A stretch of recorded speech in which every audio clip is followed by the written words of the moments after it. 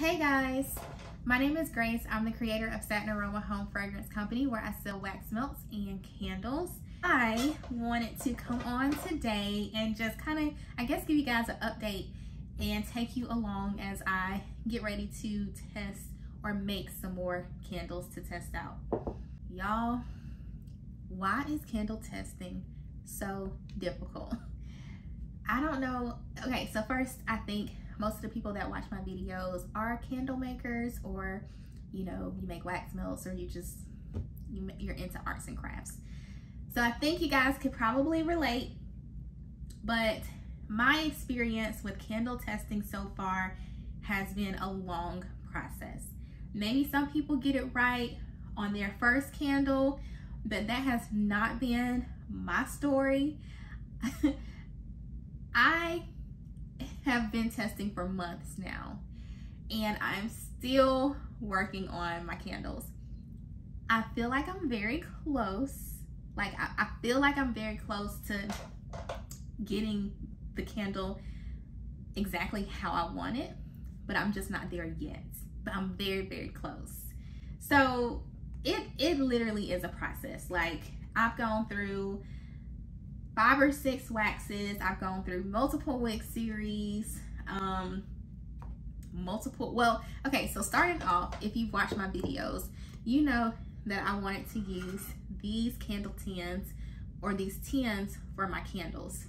I just love them. I think they're so cute. I love the gold color. These are 4 ounces. As I was testing my candles, I was like, or as I was testing these tins, I was like, I feel like I want a bigger candle. So I chucked these to the side and I got a bigger jar. So I went with this jar here, this jar is from the Flaming Candle Company. It's a 9-ounce amber colored jar. Love it, love it, love it. I think it's gonna look very well with the theme of my candle line. I love the way that the flame looks in this jar when it's burning, especially when it gets towards the middle of the jar. It looks like the jar is glowing. It's just so pretty. So I've been testing my candles in these. Now, the Flaming Candle Company is out of stock of these jars, and they do not know, they don't have an ETA or estimated date in when these candle jars are going to be back in stock. So I had to go to another company to buy some more amber colored jars, and these jars are different. I knew that they would be different because I know every company uses different manufacturers. Like, I knew the jars wouldn't be the same, but I can really pick up on the differences in these jars. For one, I don't know if it's picking up on camera, but this jar here is a little darker than the jar from the Flaming Candle Company. They're both still very beautiful jars. Like, I like both of them, but there are slight differences. This jar has a wider mouth than this jar, or a wider opening. So because of that, that could potentially affect the way that my candle burns with the Wick series that I'm using for the candle jars that I get from the Flaming Candle Company. And that's the thing with candle testing that I'm learning and finding out. If you change anything in your process or in the way that you make your candle, like if you change the candle jar, or you change the wick or the wax, it can throw everything off. So that's why testing is so important. So but like I said, I'm very close. I'm very, very close. Actually, I'm making a full size jar today, so a full tester today. All of my other testers have been half jar testers, because I've been trying to make sure that the candle burns well in the middle and that it doesn't burn too hot. All of my test jars so far in these jars have been half jar testers. I feel like I just said jar like 50 times within the last minute.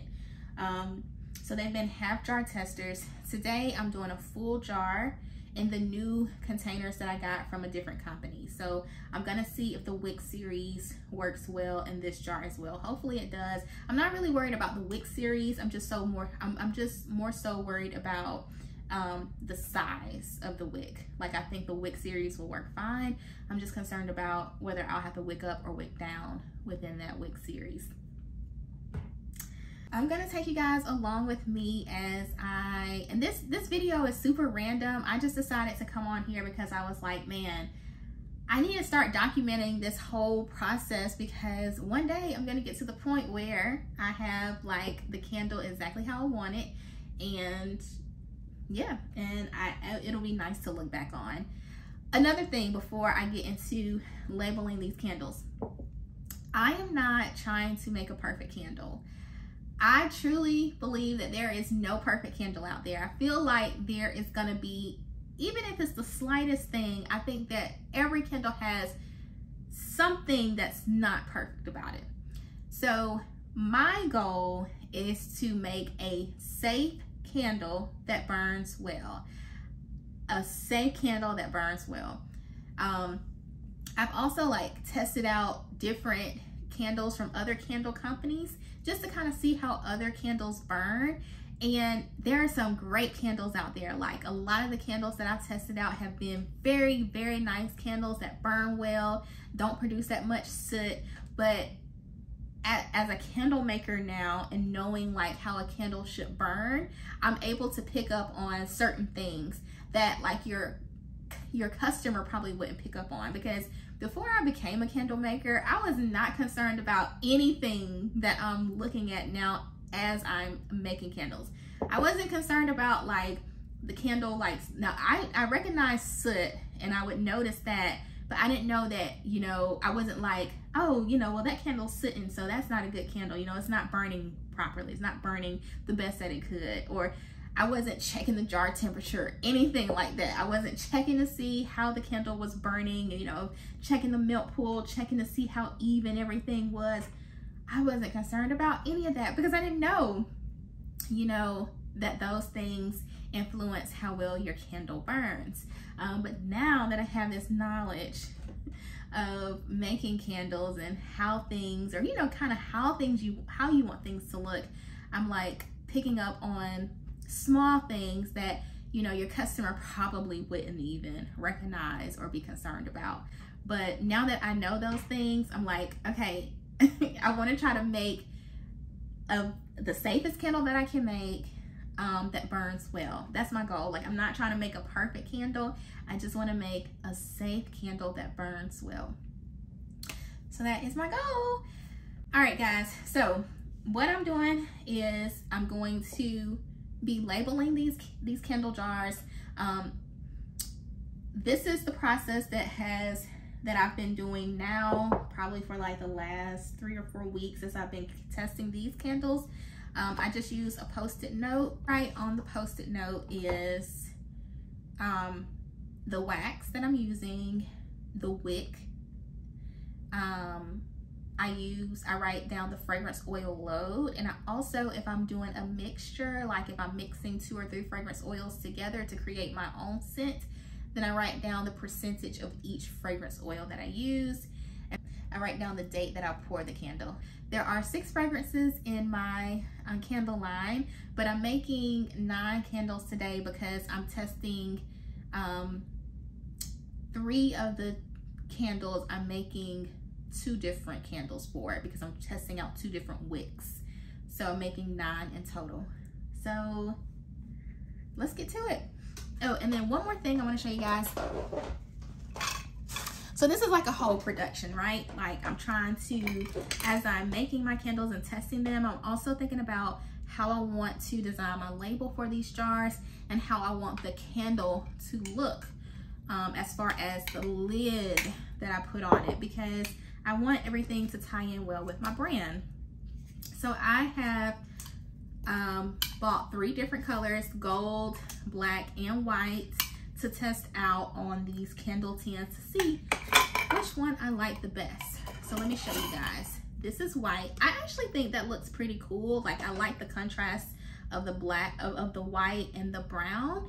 it gives something to me. Like it stands out for some reason. I like it, but it really would depend on what my label looks like. I think once I get my label printed and know what my label looks like, then I'll be able to really decide on the top. So this is black. You know, this is very classic to me. It's very sleek. It's very clean looking. The black and the brown don't clash. Like, I think it flows well together. And then of course, most people use the gold lid for these amber jars, and I mean, I think it looks good. I think this is probably my favorite one, but so many people use it that I kind of want to make it different. So that's the only thing. But like I said, I really think it's going to boil down to what my label looks like. I think most of the people that watch my channel are candle makers. So how do you guys feel about the wickless half jar candle test? So like when you pour your candle to the halfway point on your candle jar and you test it to see how the candle burns at that halfway point. When you do it that way, do you secure your wick with a wick sticker or do you do a wickless candle test? Me personally, the way I've been doing it is wickless so that I can, you know, if one wick doesn't work, I can switch out to, you know, either wick up or wick down. But the problem that I have with it, like I love that whole idea and it sounds great, but the problem that I've been running into is the lower it burns, my wick ends up falling over into the wax, like, because it doesn't have anything to keep it steady or to hold it in place. So I can't complete the testing the way that I want to because the wick doesn't stay standing up. It always falls over into the wax. So I might get a good like 4 or 5 hour burn out of the candle before the wick actually topples over. So then it's like my entire testing is paused. A lot of times I have to try to dig out the wick. So like for this one, I was testing this candle. It's a half jar. So I filled the wax up to the halfway point and I poured it as a wickless candle. And the wick, you know, just fell right on into the wax before I could, you know, blow it out and take the wick out myself. So I wasn't able to really complete the testing on this one the way that I wanted to. I mean, I did, but I had to go through an extra step of like, you know, trying to pull that wicks out, putting in a new wick, and then starting the process over again. You know, at the end of the day, I was able to get the information that I needed, but I just kind of feel like, I think going forward, if I do another half jar test, I will, but if I secure my wick, then I'm not going to be able to switch out the wicks if I need to. So what do you guys think about half jar testing? Do you do it wickless or do you do it with the wick, like where you actually secure the wick? Let me know how you guys handle your half jar testing though. I would be very interested to just hear from other candle makers, like how you go about doing your half jar tester. All right, what else do I want to talk to you guys about? So I get all of my information from YouTube. You know, there are a lot of candle makers on YouTube that I pull information from. And then Facebook groups are very helpful. There are so many candle making Facebook groups. You know, there are general candle making Facebook groups, and then you have like individual, like if you use a certain type of wax, a lot of times those candle groups exist where like for people who only use like coconut 83, there's a group for that. So yeah, I pull all my information from YouTube and Facebook. So I am not the person to come to for your candle questions because I am learning myself, y'all. I am figuring this thing out as I go along, and I'm just kind of documenting my journey. And the Facebook and YouTube has been so helpful. All right, so let me go ahead and start labeling these candles so that I can get some things done. Alright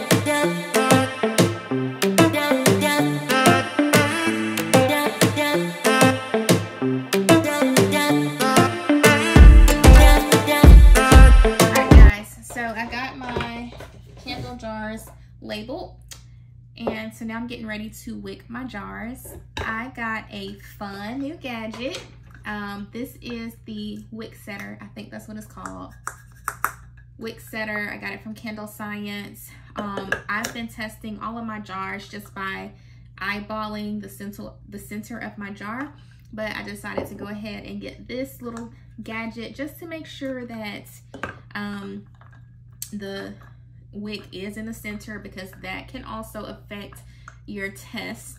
Like when you're testing your candles, if your wick is not centered, it can throw off like your melt pool and possibly cause your candle to, like on one side, to not burn down as even as the other side. So I went ahead and invested in this. It was only like $23, but that's still, you know, a good amount of money. So I'm gonna go ahead and use this cool little gadget and set all of my wicks. So I hope I have enough wicks, guys. I might need to order some more wicks. I think I'm gonna have enough because I ordered a sample pack, and the sample pack that I got, Lone Star, what is it? Lone Star Candle Supply. They have really good sample kits for your wicks. Like pretty much they offer they sell a lot of different type of wick series. So I bought just a lot of sample sets from there. So I actually think I'm gonna be okay.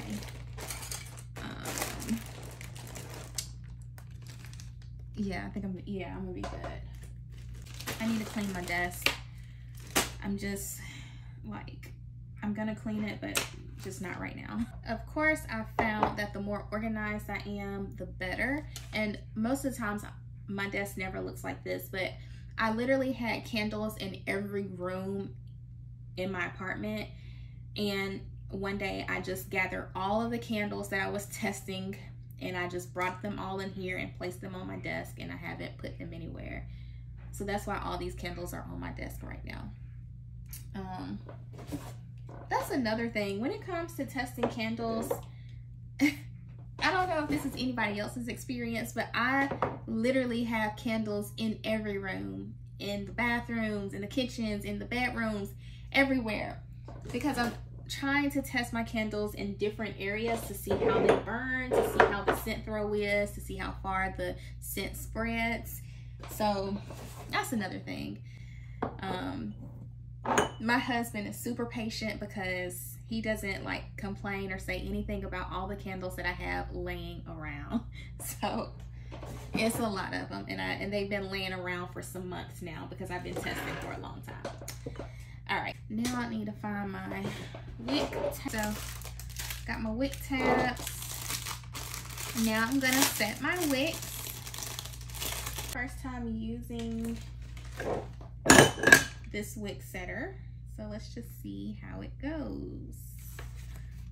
So all you have to do is just take one of your wicks and take a wick sticker. I always kind of rub my wick sticker down real good onto my wick, or onto the wick, so that I know that it's on there nice and tight, or stuck on there really good. All right, so then you just push your little wick through this wick sticker. And what's really cool is this little thing right here is a magnet, so it holds your wick in place so that it doesn't fall down when you push it over like that. You just place it. I've already set this so to fit my jar, so it's really simple. You just press down. This is my first time using this, but it's literally like super simple to use. Cool. And it's supposed to be like a perfectly centered wick. Tell me guys what you think. Does it look centered? Let me know what you think. So I'm gonna do that for all of them now. It looks pretty centered to me. Yeah, looks good. All right, so I'm just gonna do that for all of them now. I'm gonna be mad at myself when I go and edit this video and see my messy desk, knowing that I'm gonna put this on the internet. I know I'm gonna be mad at myself, but I'm trying to document my journey, and the journey is not always pretty. It's not always neat and everything clear and organized and put into its place. So it is what it is. I wanted to make a video because I haven't made one in a while, and like I said, I just really want to document my journey. So okay, here I'm gonna do it. I'm just gonna do it.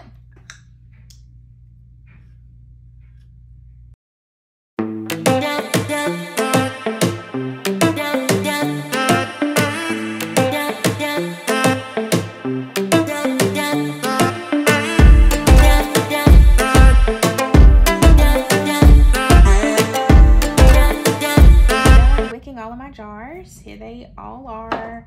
I've got 9 that I'm gonna test. Now all I have to do is go and pour the candles, mix my fragrance oils, mix them with the wax, pour them, let them sit, and then I'll be able to test them after, you know, it takes some time for your candles to cure, but that's another thing. You have to wait a long time for your candles to cure, and with most waxes, which also adds to the amount of time that it takes for you to test. But anyways, it's all good. All right, so I'm gonna end this video here. Thank you guys so much for watching, and I'll see you in the next one. Bye.